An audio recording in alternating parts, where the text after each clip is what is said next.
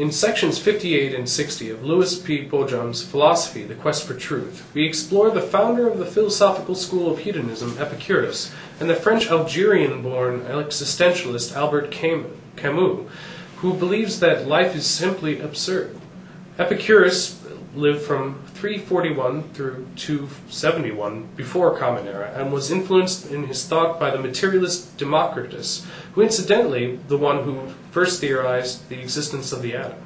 Camus was born in 1913 in relative poverty in French colonial Algeria. He was a journalist, novelist, and a philosopher who was awarded the Nobel Prize for Literature for his novel The Fall in 1957. Another point of view we will explore is that of Chinese-centered Buddhism and how they feel the meaning of life is found. In Epicurus's arguments as to what constitutes a meaningful life, he first determines that happiness is the most important aspect of our lives. This is simply because when we have what makes us happy in our lives, we feel whole and content. But when it is missing, we seek it out at all costs.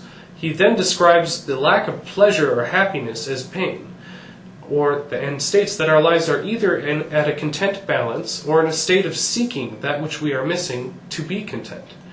Only sensations of pleasure or pain truly affect human beings, and so only sensation categorized in these two broad subjective camps should concern us. Death, as it is not a sensation, should not be of a concern.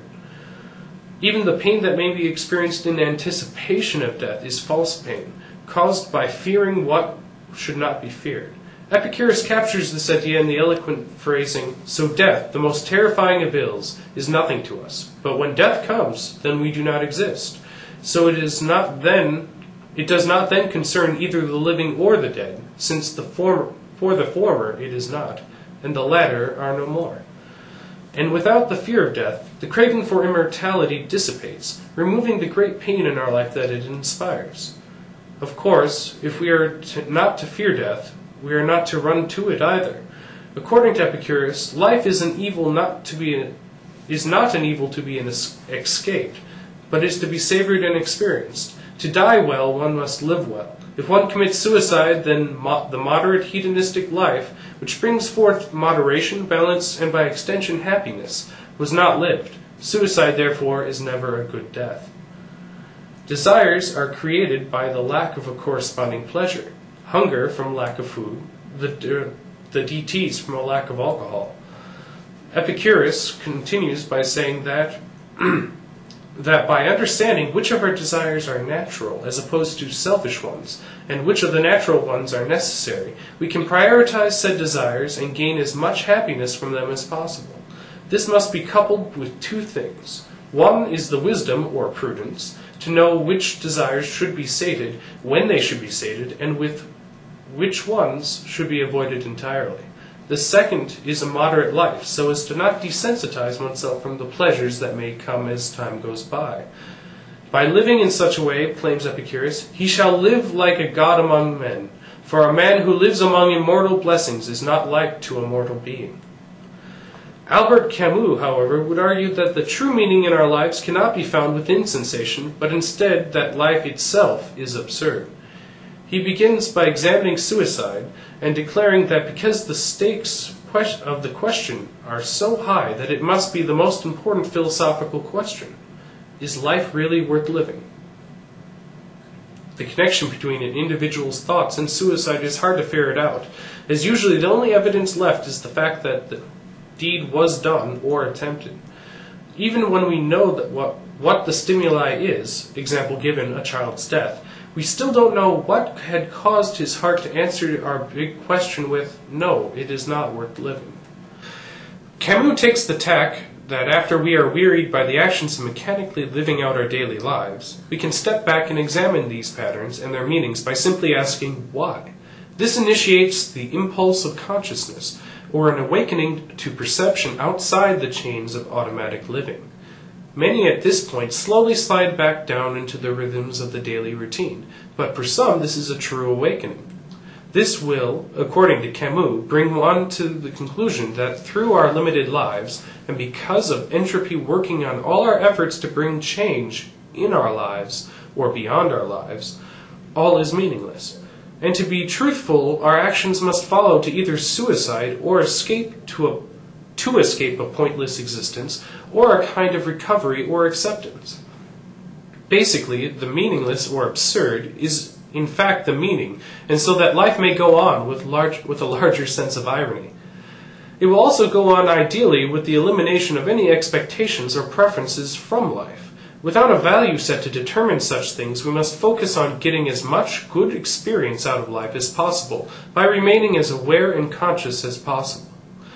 Two men may live the exact same life, but if one is fully aware and the other not, the former will have lived a fulfilling life despite having lived the same number of experiences. Camus puts it well that where lucidity dominates, the scale of values becomes meaningless. He uses the Greek myth of Sisyphus to illustrate the point of the absurd life. Sisyphus was condemned by the gods to eternally roll a rock up and down a mountaintop, where it would then roll back to the base. The job, in fact the rock itself, is the burden of meaningless habits attached to life. They are necessary habits, but we can and therefore cannot escape them, but doesn't diminish their meaninglessness anymore. To give up to the burden is to give up and kill oneself. But despite the meaningless nature of the task, Camus states that Sisyphus must be imagined as happy. Why is this?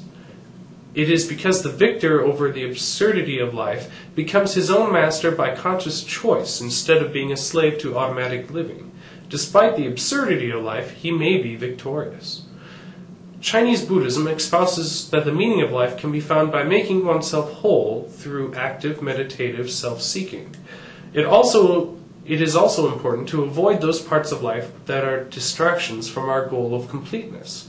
Politics, sex, and money are all necessary evils for living in this world, but they are also examples of things which hold back the attainment of enlightenment.